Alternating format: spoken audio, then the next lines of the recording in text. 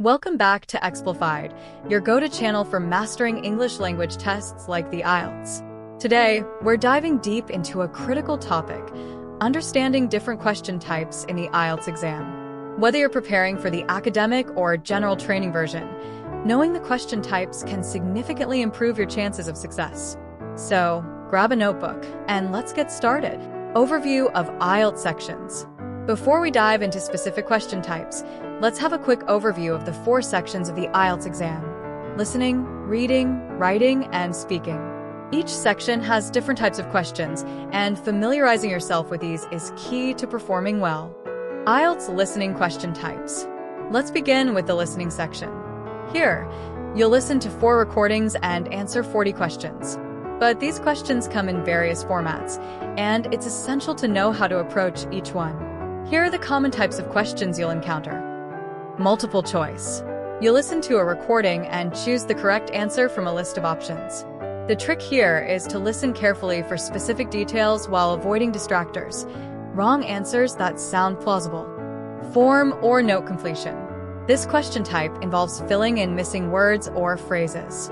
Pay close attention to specific information, such as dates, names, or numbers, as these are often the answers. Matching. You'll match pieces of information, such as matching speakers to their opinions. Focus on identifying who says what as you listen to various viewpoints. Sentence completion. In these questions, you'll complete a sentence using the information you hear.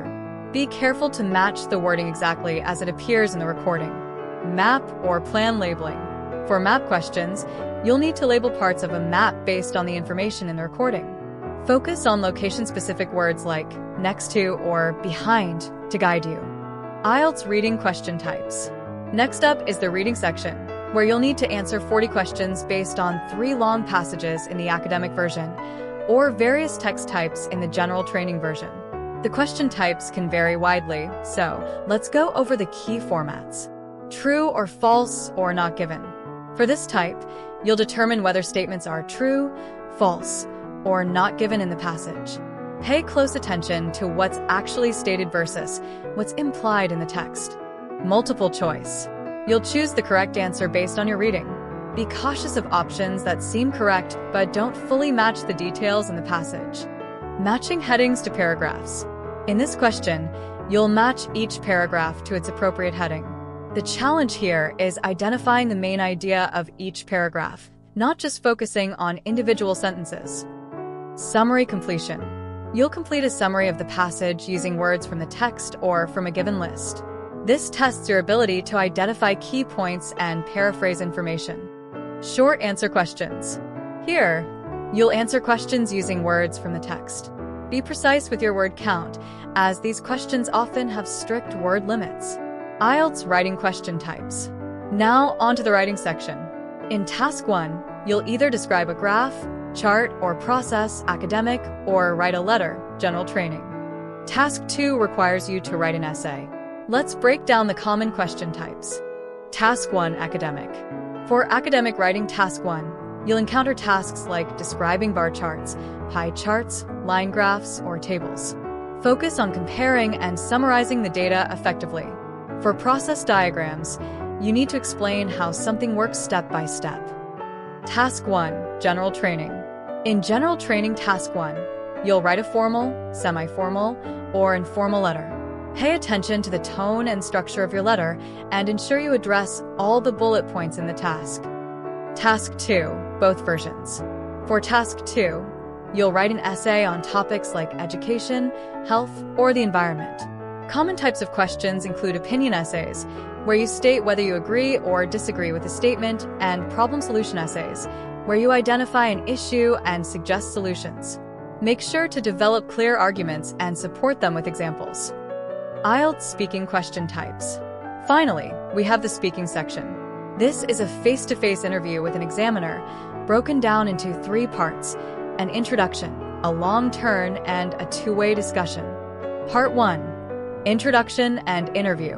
In this part, you'll answer questions about familiar topics, like your job, hobbies, or hometown. The goal here is to answer confidently and naturally. Part 2. Long turn. You'll be given a topic card, and asked to speak for up to 2 minutes. Use this time to showcase your vocabulary and fluency by developing your ideas in depth. Part 3. Two-way discussion. The final part is a more complex discussion related to the topic in Part 2. You'll need to express opinions, analyze ideas, and justify your arguments. Tips for success. Now that you know the question types, here are some final tips to boost your chances of scoring well in IELTS. Practice under time pressure. Each section of the IELTS exam is timed, so practice completing tasks within the given time limits. Focus on vocabulary and grammar. The better your vocabulary and grammar, the easier it will be to understand and answer questions, especially in writing and speaking. Review model answers. Look at model answers for writing and speaking tasks to understand the structure and tone expected at different band scores. Understanding the different question types in IELTS is crucial to acing the exam. By familiarizing yourself with these formats and practicing strategically, you'll feel more confident when test day comes. If you found this video helpful, don't forget to like, subscribe to Explified, and hit the bell icon so you never miss an update. Good luck with your IELTS prep, and we'll see you in the next video.